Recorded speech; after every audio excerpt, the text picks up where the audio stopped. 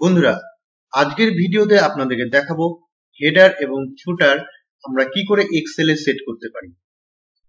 কোনো কিছু প্রিন্ট করার আগে আমরা হেডার ফুটার যদি আমরা ভালো মতন করে সেট করতে পারি তাহলে আমাদের প্রিন্টিং ডকুমেন্টটা খুব সুন্দরভাবে আসে।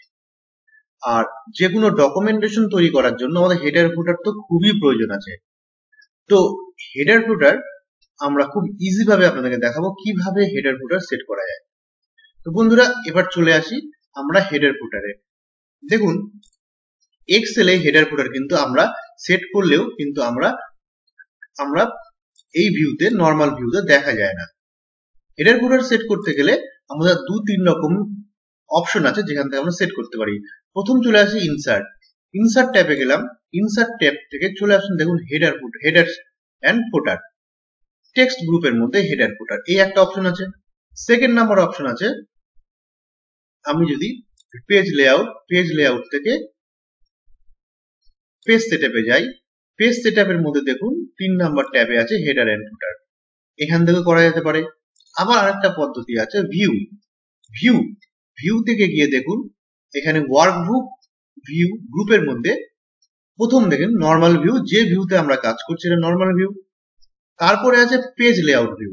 এই পেজ লেআউট ভিউতে যখন ক্লিক করব তখন আমার চলে আসবে যেটা পেজ লেআউট ভিউ। এই পেজ লেআউট ভিউ একমাত্র ভিউ যেখানে আমরা হেডার ফুটার সেট করতে পারি।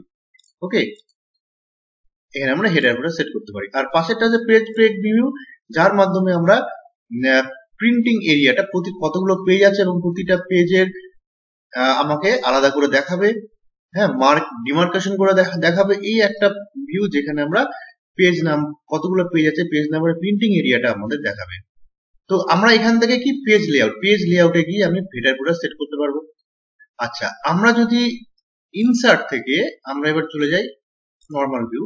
এবার দেখুন ইনসার্ট থেকে যদি আমরা হেডার ফুটারে ক্লিক করি, দেখুন হেডার ফুটার অপশনে ক্লিক করি, তবুও কিন্তু আমরা ঘুরে একই জায়গায় চলে যেতে পারি, মানে বিষয়টা হচ্ছে একই। তাহলে দেখুন এখানে হচ্ছে হেডার পার্ট আর নিচে পেজের নিচে হচ্ছে ফুটার। এখানে তিনটা আমার সেকশনে ভাগ করা আছে, লেফট, সেন্টার আর রাইট। তিনটা জায়গায় আমি হেডার ফুটার সেট করতে পারি। ওকে, আমরা জানি হেডার ফুটার আমরা কেন সেট করব। হেডার ফুটারে কোনো পেজে যদি আমি রিপিট কোনো কিছু আইটেম চাই, প্রতিটা পেজে আমার কমন থাকবে, সেক্ষেত্রে সেই সব আইটেম গুলো আমরা হেডার ফুটারে সেট করতে পারি যাতে আমার প্রতিটা পেজে আমার চলে আসে। বিশেষ করে দেখুন এখানে আমি চাচ্ছি আমার প্রতিটা পেজের জন্য আমার হেডিং এ থাকে। ধরুন এখানে আমি দেখুন, আমরা এবার কি করতে চাই, ধরুন হেডারের মিডল সেকশনে আমি কিছু লিখবো। ধরুন এটা লিখলাম হচ্ছে স্টেটমেন্ট অফ এবিসি কোম্পানি। লেখার পরে বাইরেটা ক্লিক করলাম। এবার দেখুন প্রতিটা পেজের হেডিং এর মধ্যে চলে আসছে, দেখুন স্টেটমেন্ট অফ এবিসি কোম্পানি। একটু শর্ট করে নিই, দেখুন এবিসি কোম্পানি। পরের পেজেও চলে আসছে, দেখুন স্টেটমেন্ট অফ এবিসি কোম্পানি। পরের সেকশনে চলে আসছে স্টেটমেন্ট অফ এবিসি কোম্পানি। তাহলে একবার লিখলাম, প্রতিটা পেজে কমন চলে আসলো। এবার যখনই আমি হেডিং সেকশন গুলোতে ক্লিক করছি, দেখুন সঙ্গে সঙ্গে একটা ডিজাইন ট্যাব ওপেন হয়ে যাচ্ছে। এমনি সময় কিন্তু হচ্ছে না, দেখুন ভিউর পরে কিচ্ছু নাই। যখনই আমি এই সেকশন গুলোতে ক্লিক করছি তাহলে ডিজাইন ট্যাব চলে আসছে এবং ডিজাইন ট্যাবের মধ্যে দেখুন এই সেকশনটাতে হেডার ফুটার এলিমেন্ট, কি কি এলিমেন্ট আছে সবার আগে একটা একটা করে আমরা দেখাই। সবার আগে চলে আসে পেজ নাম্বার। পেজ নাম্বারটা সাধারণত আমরা ফুটারে দিই। হ্যাঁ, সাপোজ এইখানটায় পেজ নাম্বার সেট করব। কি করে করব, এইখানে কার্সারটা রেখে ডিজাইন থেকে পেজ নাম্বারে ক্লিক করলাম, বাইরেটা ক্লিক করে দেখি, দেখুন 1 দেখাচ্ছে। ওকে, নিচে চলে যাই, দেখুন 2, 3 দেখাচ্ছে। তো আমি এইটাকে আরো ভালোভাবে কাস্টমাইজ করতে পারি পেজ নাম্বার। যেমন আমি এখানে পেজ কথাটা লিখে দিলাম, পেজ নাম্বার লিখে কলম দিয়ে দিলাম, বাইরেটা ক্লিক করি, দেখুন page number 1, page number 2, page number 3 দেখাচ্ছে। ওকে, আচ্ছা নেক্সট চলে আসি। তারপরেরটা আছে কি নাম্বার অফ পেজ। পাঁচটাতে সেট করলাম। নাম্বার অফ পেজ কি দেখাচ্ছে, দেখুন 5, মানে 5টা পেজ আমার এখানে আছে। 5 নাম্বার অফ পেজ, দেখুন 3, 4, এইদিকে আছে 5, এই যে এইদিকে আছে 5। তার মানে আমার 5টা পেজ আছে। ওকে, তো আমরা যদি এইখানে সেট করতে পারি এরকম ভাবে, এখানে অফ দিলাম, এখানে অফ দিলাম, অফ দিয়ে নাম্বার অফ পেজ সেট করে দিলাম, তাহলে এখানে কি আসলো, পেজ নাম্বার 1 of 5। পরেরগুলো দেখো 2 of 5, 3 of 5, এভাবে হবে।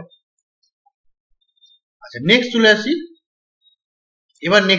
আমরা এবার হেডারে সেট করব। কি করব, কারেন্ট ডেট সেট করলাম, এন্টার, তার নিচে করে দিলাম কারেন্ট টাইম।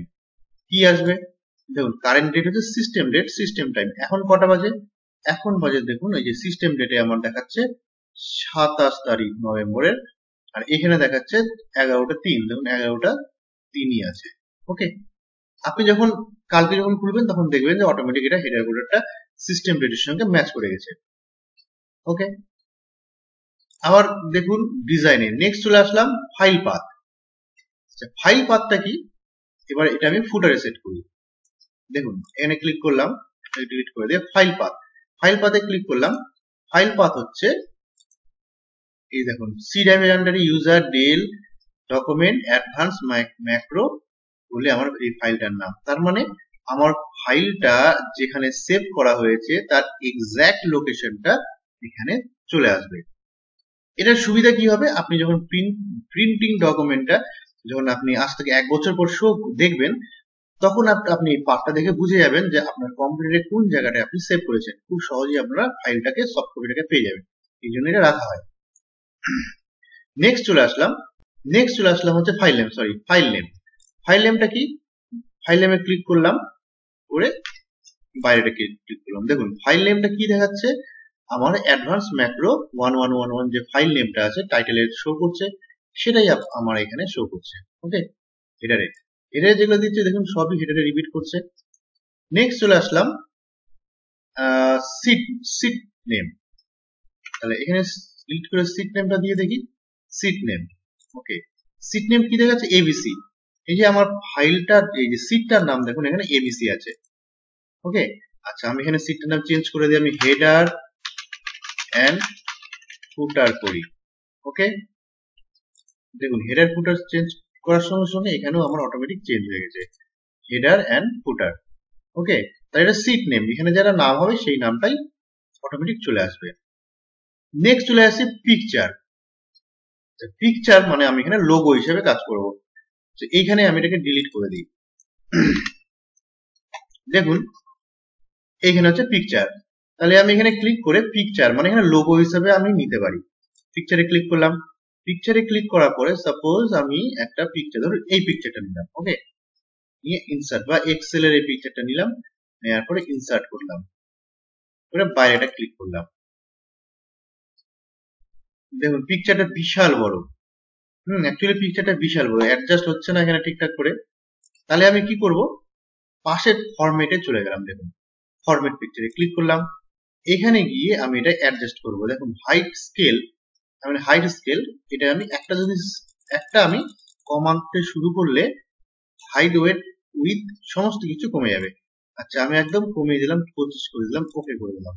ওকে, তাও কিছুটা চলে এসছে। আবার যাই, আরো একটু কমানোর চেষ্টা করি, আসলে অনেকটাই বড়, এটার 5 করে দিলাম। ওকে, দেখুন এবার মোটামুটি একটা অ্যাডজাস্টে চলে এসছে। তাহলে এইভাবে আমি লোগো সেট করতে পারি এখান থেকে। ওকে, এখান থেকে আমি লোগো সেট করতে পারি, এখান থেকে আমরা নিয়ে প্রতিটা পেজে কিন্তু চলে এসছে। দেখুন প্রতিটা পেজে লোগোটা চলে এসছে। ওকে, দেখুন প্রতিটা পেজে লোগোটা চলে আসছে। এক্ষেত্রে আমাকে একটু কি করতে হবে, হেডার ফুটারটাকে আমার মার্জিনটাকে একটু বাড়িয়ে দিতে হবে। মার্জিনটা বাড়িয়ে দিলে পিকচারটা আরো ইজিলি শো করবে। আর কি আছে, এবার চলে আসি, এখান থেকে আমার সবগুলোই হয়ে গেল, পেজ নাম্বার থেকে শুরু করে পিকচার পর্যন্ত সব হয়ে গেল। এবার চলেছে ডান দিকে, দেখুন অপশনস। এখানে কি আছে অপশনসে, এইখানে অপশনসে আছে আপনার আমার ডিফারেন্ট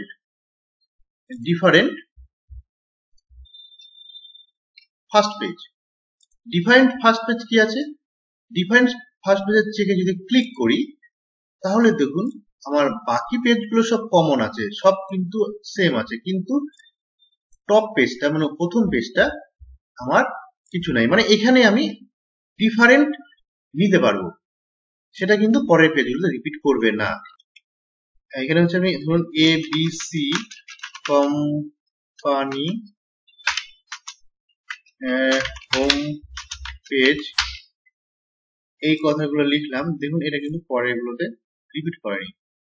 তাহলে এর মানেটা হলো যে ডিফারেন্ট এলিমেন্ট হোম পেজ। আচ্ছা, এবার চলে আসলাম আমরা different odd or even number. এখানে তুলে দিলাম এটা different odd and even number, even page, sorry, different odd and even page. আমি ক্লিক করলাম। তার মানেটা কি হবে, আমার এটা হচ্ছে আমার অড পেজ, তার মানে প্রথম 1 নাম্বার পেজে আমার এটা থাকবে, সেকেন্ড নাম্বার পেজে কিন্তু নাই, থার্ড নাম্বার পেজে আবার থাকবে, ফোর্থ নাম্বার পেজে আবার নাই। দেখুন, তার মানে অড পেজগুলোতে এটা থাকবে। ইভেন্ট পেজগুলোতে আমি যদি এখানে আবার ইভেন্ট পেজে কিছু দিই, ধরুন ইভেন্ট পেজে আমি দিলাম হচ্ছে টাইম আর ডেট। ওকে, তাহলে দেখুন এটা কিন্তু আমার ইভেন্ট পেজ, 2 নাম্বার পেজে আছে, 4 নাম্বার পেজে এবার শো করবে এই 4 নাম্বার পেজে। ওকে, তাহলে ইভেন্ট পেজগুলোতে এক ধরনের হবে, অড পেজগুলোতে এক ধরনের হবে। এই অপশনটা যদি আমি দিই, আমাদের তুলে দিই, তখন কিন্তু আবার কমন হয়ে গেল, সবারই সেম হয়ে গেল।